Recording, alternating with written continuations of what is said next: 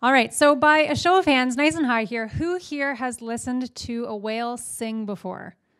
Probably everyone, right?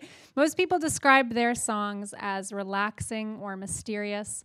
Well, I have listened to over 1,600 hours of marine mammals vocalizing underwater in the last 2 years, and I still find it amazing. All marine mammals use vocalizations underwater, where darkness limits their visibility. These sounds can travel hundreds of miles throughout the ocean because sound travels about 5 times faster in water than it does in air. And this allows marine mammals to communicate over these vast oceans.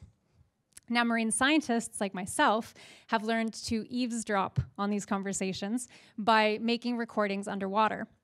And then we can use these to track where marine mammals go. So underwater microphones record the animals singing, and then we figure out where and when animals are likely to be present based on their calls. But if we do want to make really accurate population estimates for these animals, we need to understand what drives their vocal activity.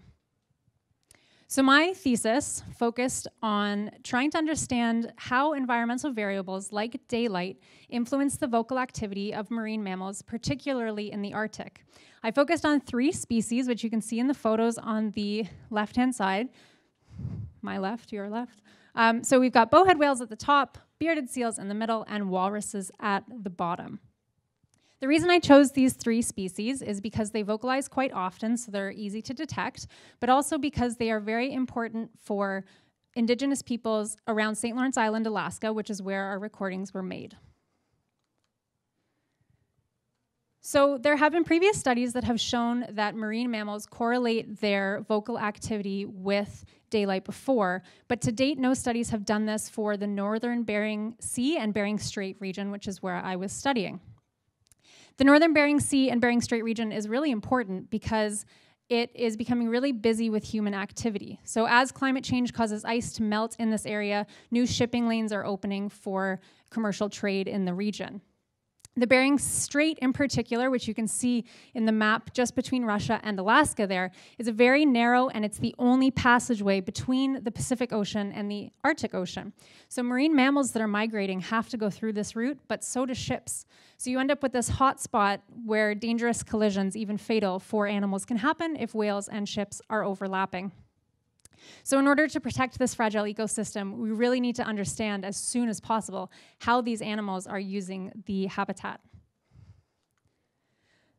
Now, amazingly, technology has advanced to allow us to not only hear sound, but also to be able to see sound. So this is an image of what's called a spectrogram. It's a visual representation of sound. And here what you can see is a bearded seal, and it's a male, and he is doing a trill call, and he's trying to attract females with it. By tracking these sounds, this is a very obvious shape. We can find it in our recordings. So I went through 20,000 spectrograms like this. They were about 5 minutes in length, and I was looking for marine mammals. And when I find the marine mammals calling in those regions, I mark them as present or absent, and then I can use this information to create a statistical occupancy model, which helps me to predict where and when marine mammals will be present in this region. So the results for my occupancy model showed that bearded seals do correlate their calling with daylight. And if these male bearded seals are trying to attract females by calling during the day, an increase in daily shipping traffic might drown out or mask their calls, which could limit their ability to breed. So from a conservation perspective, it's really important to understand what drives their vocal activity because it gives us an idea of how resilient these animals will be to the human dimensions of climate change. Bowhead whales had a negative relationship with daylight, so they call more at nighttime.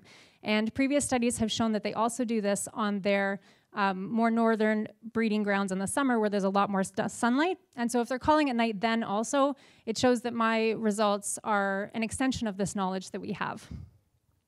Walruses, which are on the left, which are all those tiny little pink blobs that you see lying along the beach there, they also had a higher correlation with their calling with nighttime.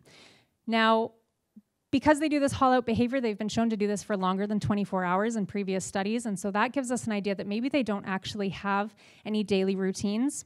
But these animals do spend the majority of their time around St. Lawrence Island, our study region, at nighttime. because they're there in the winter. There's not very much sunlight in the Arctic. So this is probably a more realistic explanation for my results. So understanding how marine mammals vocalize gives us some insight into their animal behavior as well as their resilience to climate change and the increases in human activity in the Arctic that will come along with that. So my research contributes to an ongoing study with the Wildlife Conservation Society as well as the US Coast Guard, and they're trying to determine where to put new shipping lanes in the region. And they don't want them to overlap with marine mammals. So on the graph on the side, you see that there are the yellow lines. Those are the proposed shipping lanes. So we're contributing to that study. This is particularly important for indigenous peoples in the regions, as I mentioned earlier, because they rely heavily on these animals as a source of food security as well as cultural symbolism. And that is why I listen to whales sing. Thank you.